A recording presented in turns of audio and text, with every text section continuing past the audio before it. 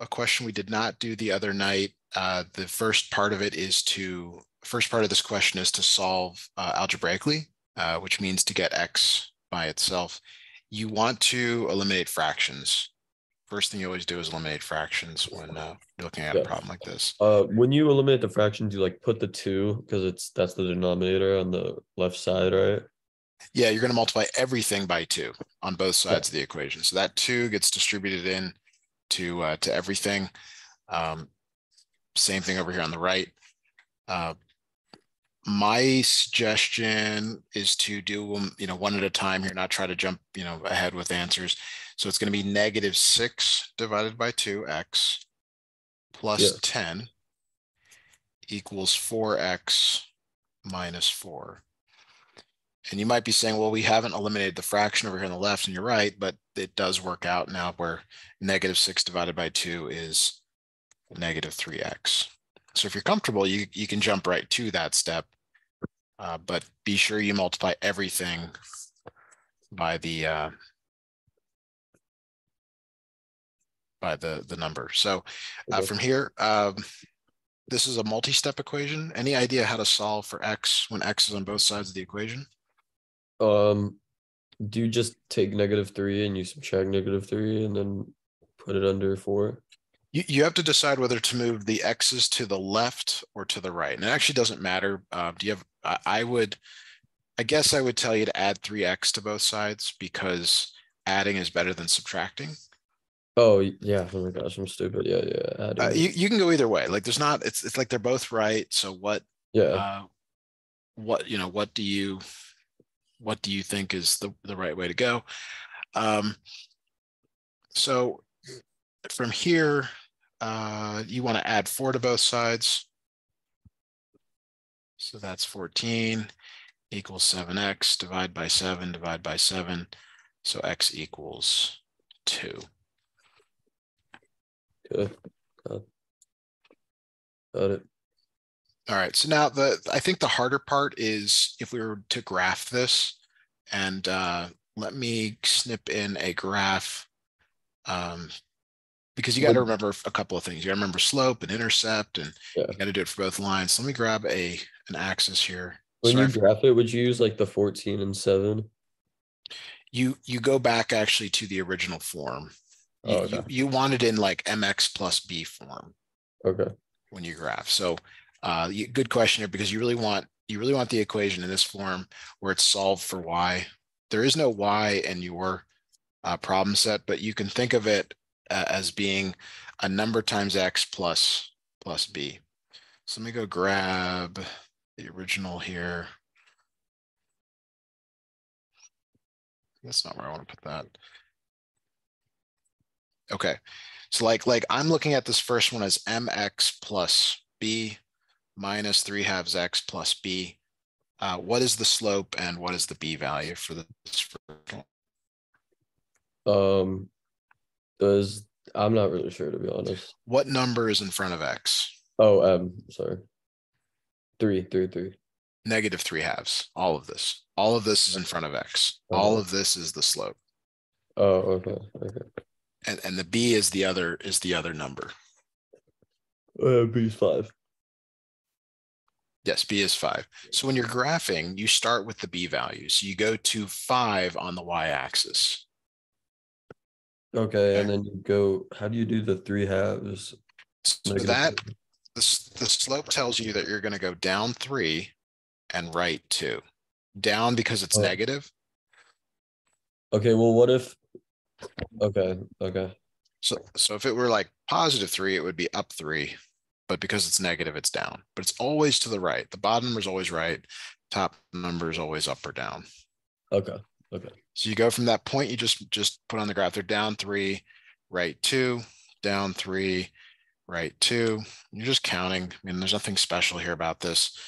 Make sure they look like they're on a line when you're done. Yeah. Okay. All right. We're gonna do the same thing here for this other one. It's mx plus b. M is the number in front of x. B is the other number. What is the slope and what is the b value? M is 2x and b is -2. So the slope is always a number. It's just a number. Okay. Yeah. You've told me this. I don't know. I keep forgetting. That's okay.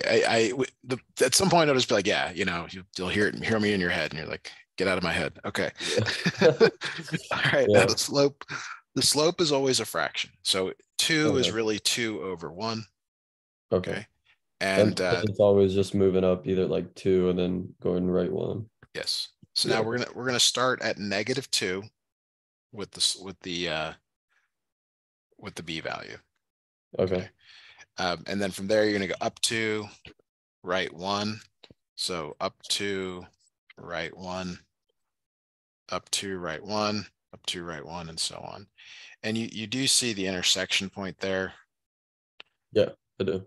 And it's kind of, they're kind of not giving you everything that you need to know to do this, because there's really both an x and a y for that intersection point. It's at 2, 2. There's both an x value and a y value there.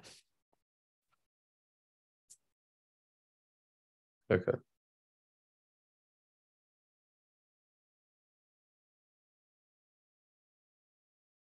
Any questions on that? No, not really. No. Okay. Would I have to write anything if it like crosses like an X? What do you try that one more time? Could you say that one more time? I didn't follow. Like on the graph, like would I have to like say like crosses at this point? It's a good idea to do that. So if they say to solve Okay. graphically, they want to know where it intersects. Yeah. And you're Okay. like, even though it's obvious, even though it's like, it's right there. Yeah. It's right there. It's Because like my you got, teacher is like weird like that, and he'll like I don't know. yeah. There's, if you're driving, the stop sign, it says stop on it, but we know it's an octagon, it means stop, but it still says stop. I mean, Yeah. sometimes you Okay. just say the obvious, right? Okay. Okay, new problem to look at here. Minus 2x minus 3 equals 2x plus 5. Do you want to try solving this one on your own? Um. Or Yeah. do you need, Sure. I'll okay. do that. Yeah, take a minute, see what you And come up with. graph it. Just the x part. Just give me the x value. Is that the X value is the 2X minus 3? So what I'm asking you to do here is I'm asking you to, Oh, solve it like that. yes, Okay. Gotcha. get Sorry. down here and say x equals whatever it equals. Gotcha. Okay. Okay. So let me frame that here.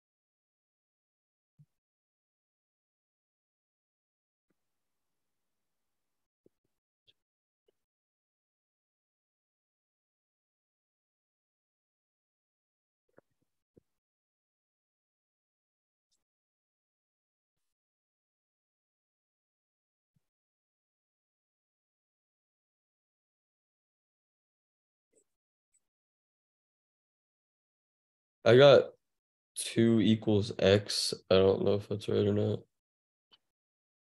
Yeah, that Yeah, I is think it's so. so that it's really, really close. Really, really close. Okay. Um, let's see what here. So did you add 2x to both sides? Yeah. Okay. So that gives you -3 equals 4x plus 5. Subtract 5 from both sides. So -8 equals 4x divide both sides by 4. So it's actually -2. Oh, Where was your mistake if you see it? uh, so I did like instead I put 3 on each side. So you added 3 to both sides No, first? no, no, no, no. So when it was 3, like that right where your cursor is, yeah, I instead of putting 5 minus 5 on each side, I'd put 3 minus 3 Right, right, right. So that's fine. You can do that, but then it's 0 equals 4x plus 8. And my guess is you just put an equal sign here or did something else like that. Then I got after I did that. Oh, wait, no, I did. Oh my gosh. No, yeah. Okay, yeah, never mind.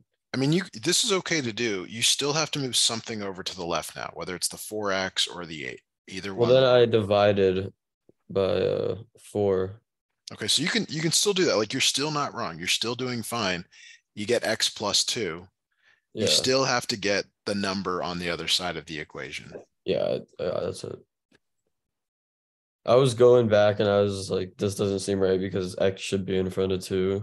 Yeah. It's going in, but it was gonna take too long.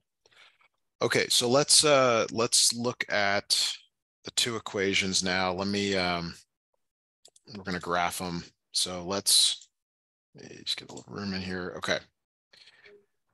So they're both already in the form mx plus b. Yeah.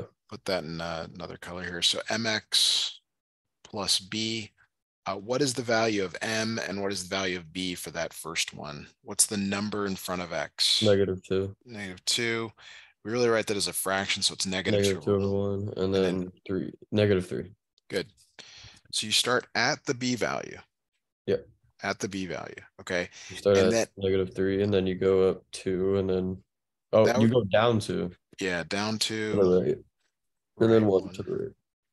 So down 2, right 1, down 2, right 1. And then I guess I'm going to go back the other direction just because there's a lot of room left. But that's good for that. Let's look at the other one here. What's the slope and what's the b value of this one on the right? 2 over 1 Okay. and 5.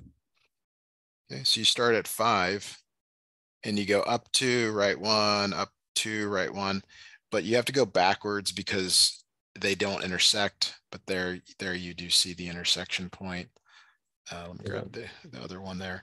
So your graph should confirm the number you got. So you said initially x was 2, but these actually intersect at -2. Now I know we corrected it, but what you want to do is make sure that what you get algebraically is confirmed graphically.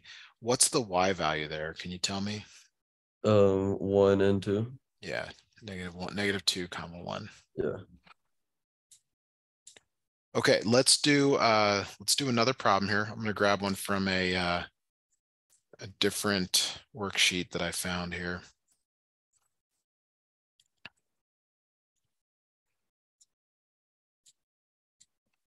All right, so what we're going to do here is we're going to set the two equations equal to each other.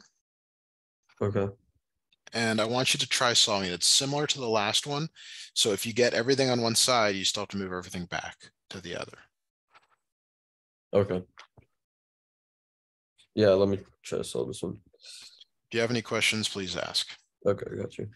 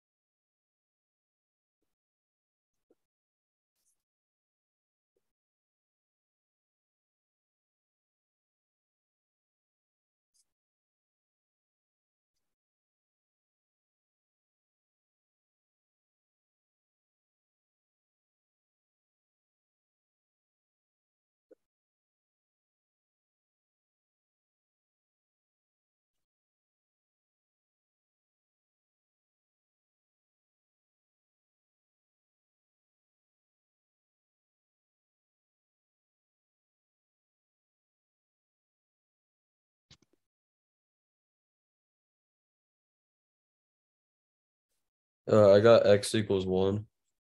Okay. How confident are you in your answer? Not very confident. Okay, it is correct. It is Yeah, correct. I All was right. even thinking one that because I did that, but then I don't know. Sometimes I ask because I want you to eventually have the confidence to say, yeah, it's correct. Why are you even asking me? I just know that Yeah, it's the right I'm, answer. I'm not at that level yet. Yeah, yeah. Well, always keep that in mind. So let me grab a graph here. We'll focus a little more on solving, but uh, for the first equation, can you tell me for this first one here, can you tell me the slope and the b value? The slope is -3/1. Okay, and the b value? 4. Okay. Which do you start with? Do you start at the slope or the b value? The b value. All right, so there it is. From that point that I've drawn on the right here, where am I going based on the slope? Up, You're down, going left, right? down 3 and then right 1. Very good. And then something like that. Okay, got that down. Now the other one I'll just do in a different color here. It's starting at -2 and it's got a slope of 3. So you go up 3 and right 1, up 3 and right 1. So do these intersect at an x value of 1? Yeah, they do. And what's the y value there? 1 and 1. 1 and 1. Good. Okay. You seem to have this down. Is there Yeah, something else I we want to do could like work? one more just to make sure, and then Okay, one we'll move more. on. All right, let me, yeah, let me, okay. So let me, all right, new problem here. 4x minus 9 equals x minus 3. Just go ahead and solve that, please.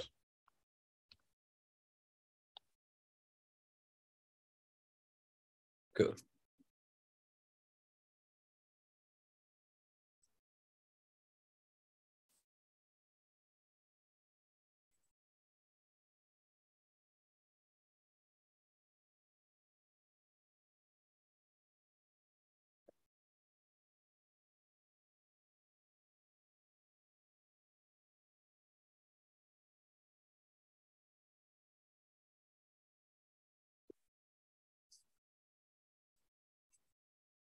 Would it become 4x? What? Tell me how you did that. Just subtracting 4 on each side. You mean 4x on both sides? Yeah, yeah, yeah, yeah. Okay. So let's put a 1 in front here. So what I heard is minus 4x minus 4x. Yeah. Okay, so on the left it's minus 9, but on the right it's 1x minus 4x. So So when you subtract the x's don't go away. You just 3x. change the number in front. Yeah. So -3x. Yes. Okay. So if it's just like that, you put the 1 there. Yeah, it's always good to put the 1 in front of the variable, or if it's a negative, you put -1 in front. Gotcha. Okay, let me try solve it on the rest.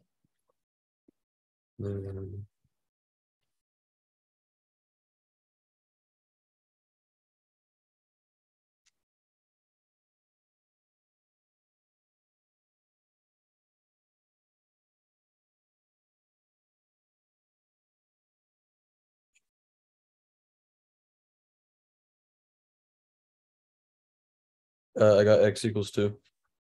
Yes. Gotcha. That's correct. All right. So we don't have enough time to do a new topic. Is there anything else you want us to cover? Or should I just give you more examples of these to look at? No, that's cool. Okay. Let me find another one here that I think is pretty good. Let's go.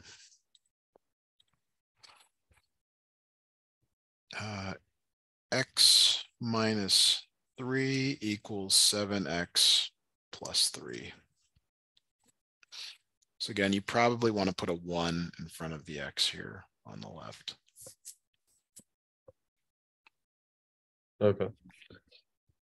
So, x.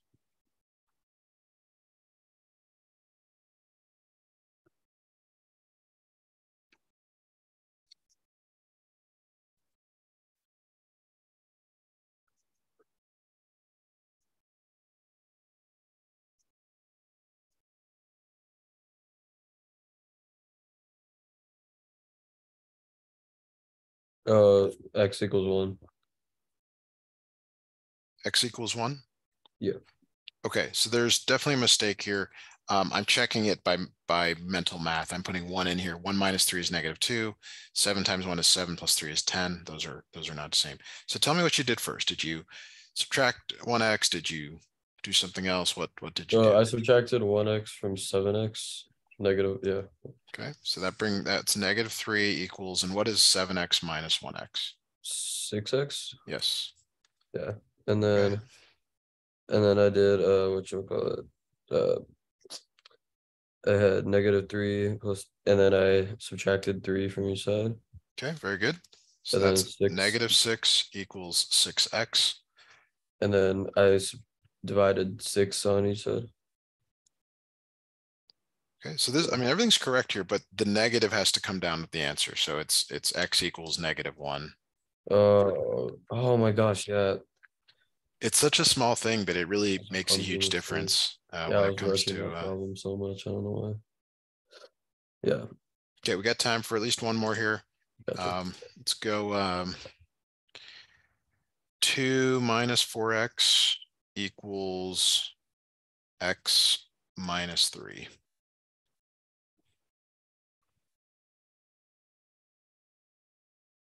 Okay. So I would tell you to put a 1 in front of the x. Okay.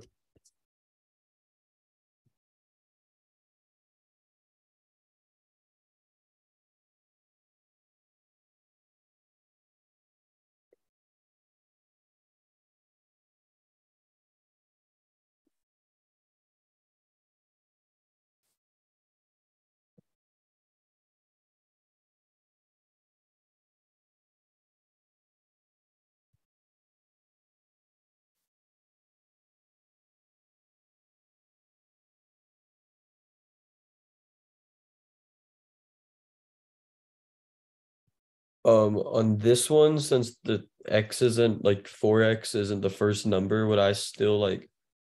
Yeah, never mind. I got this. Yeah, Never you mind. still add 4x Yeah. That's yes. what I was thinking. Yeah, I'm sorry.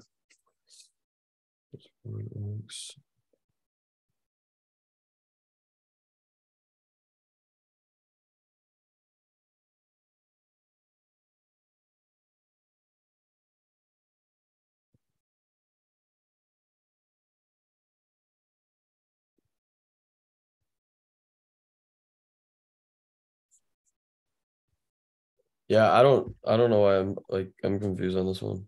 All right, so we'll close out with this problem here. We're going to add 4x to both sides. Oh, I did it to -3.